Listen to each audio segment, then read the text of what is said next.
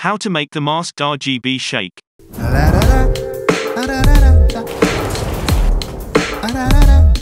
Today's video is sponsored by the first human-like robot, Mark Zuckerberg.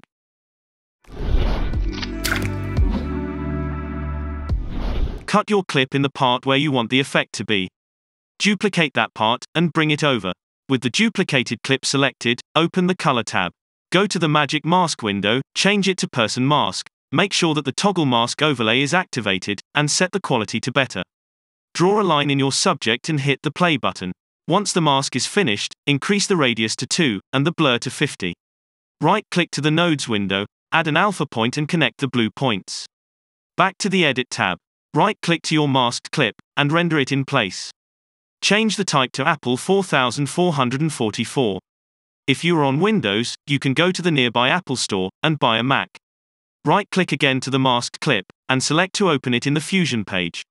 Add a transform node. Change the edges to duplicate. Right-click in the center value, and select to modify with shake. Go to the Modifiers tab, and bring down the smoothness slider. Back to the Tools tab, from the Settings menu, deactivate the green and blue channel, and keep the red one. Check the Motion Blur box, and increase the quality and the shutter angle sliders. Add a Merge node. Duplicate your transform node and bring it in empty space. Connect your clip to the new transform. From the Settings menu, deactivate the red channel, and activate the green. Go to the Modifiers tab, and hit the Reseed button a couple of times. Connect this node to the Merge. Add another Merge node, and repeat the same process for the blue color also. For the last step, add one more Merge node, and connect your clip to this as a foreground.